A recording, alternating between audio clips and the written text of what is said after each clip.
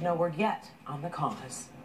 Detroit has two entrepreneurs making quite a name for themselves and taking the idea of customer service to an entirely different level. Coco McAvoy is the story of two people who made their dreams come true by creating a mobile business. The idea is to have a business on wheels, and that's been convenient for Detroit entrepreneur Anthony Radcliffe and his customers. And what's inside of this trailer is what makes it so unique.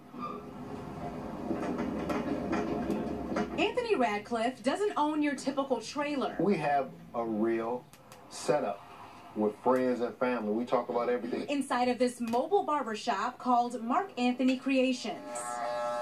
He's had the trailer for only about 4 months, but it's been a dream in the making for years. I wanted to be around people. I wanted to be able to talk to people, learn something, and establish something. I thought about it and I prayed. And Adonai, God had revealed that, you can be a barber. And a brick-and-mortar shop didn't work well for him. I wasn't making enough to even pay for booth rent. So mobile was the way to go. Friends and family were working 10, 12 hours, and they couldn't sit in a barbershop. Like longtime client Martell Reed. It's a real safe and comfortable and convenient place to go to. A similar story for Katori Belcher. Couture Mobile Boutique.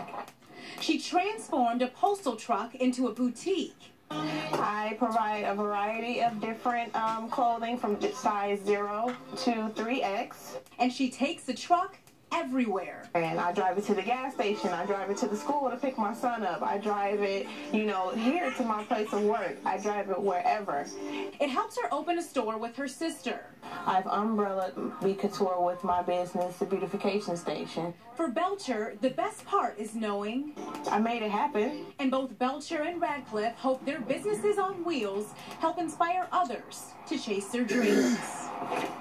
Coco McAvoy, Local 4.